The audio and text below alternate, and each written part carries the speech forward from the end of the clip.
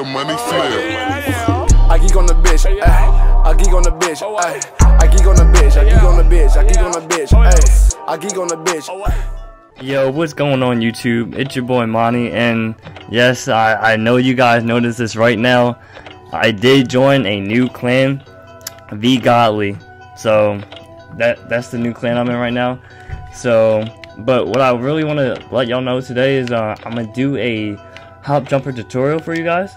So basically, what you want to have on first for the hop jumper, I'm about to show you guys right now. You want to have the hop jumper normal 2 on. So you just go to NBA Pro Am animations, go to NBA shots, and change it to hop jumper normal 2. That is the best hop jumper in 2K17 right now.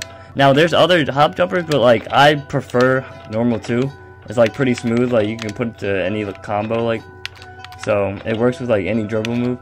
So this is what you gotta do.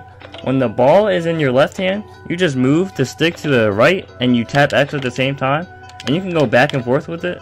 You can put it into a couple combos. I got my man Hollywood X Uzi right here. He's actually in V Godly too, so he actually needed help learning how to do the hop jumper, so he's just here for the example. So I'm just trying to show him how to do it. So you can put it with any combo. You can do the momentum with it.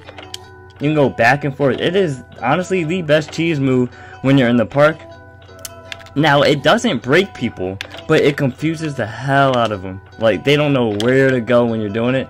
Now, honestly, I prefer is when I'm coming down the court, do my size up, I will run to the corner and then do it again.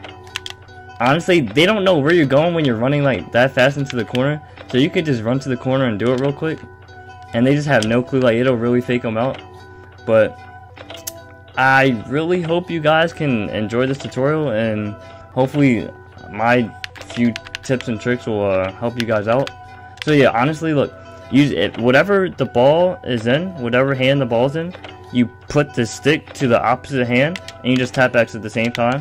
And you can keep on doing it, and you can go left and right, just back and forth until it like makes you pull up, and you can just do whatever. But yeah, I really hope you guys enjoyed this tutorial. Make sure you leave a like and comment, and more content coming soon. I'm out.